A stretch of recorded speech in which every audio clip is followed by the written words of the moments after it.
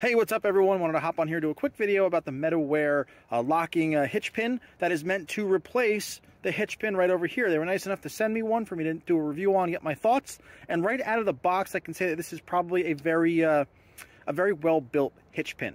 This is meant for someone who's maybe looking for a higher security solution for their expensive hitch. I've seen some multiple $100 hitches that go on trucks. This one here is about 50 bucks, so it's not your bargain basement hitch, but it's not. I'd be kind of upset if I lost it because with the double here, it was kind of hard to find.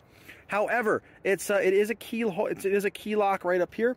They do obviously include a set of keys, but the thing that really drew me to this was that it has these rubber O-rings here, which are meant to go on either side of the hitch so that it doesn't rattle once it's inside the receiver, and I'll show you that in a little bit more in the video how that works.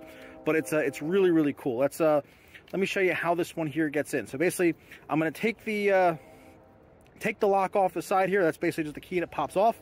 Size it up with the pins, and then I'll actually get it inside the hitch, and you'll see what it looks like. All right, so now that we're here in the bumper of the truck, you'll see here where I've got 3 actual O-rings on one side. I've got 2 on the other. They do include 8 of them. This actually measured this out to only take 5. But basically, what's going to happen here? I'm going to need 2 hands for this. But this is in the locked position, and then what's going to happen is it's just going to slide on and it's going to click.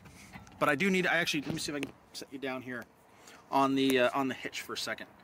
And I don't know if it's going to work. Give me 1 second. I actually had to add an extra O-ring, but through the movie magic, we could now you've got this. That's not going to rattle. That's relatively tight. And then you're going to basically take the little rain and moisture guard here, and then pop that on the side. So that way, no more moisture can get in, and you now have a hitch that is not going to move. I mean, this is a rolling motion. It's not going to happen. But if you're there, it is a very tight hitch that's not going to rattle. It's not going to move. It's locked and it's secure. Overall, nifty little product for anybody who has hauling a trailer.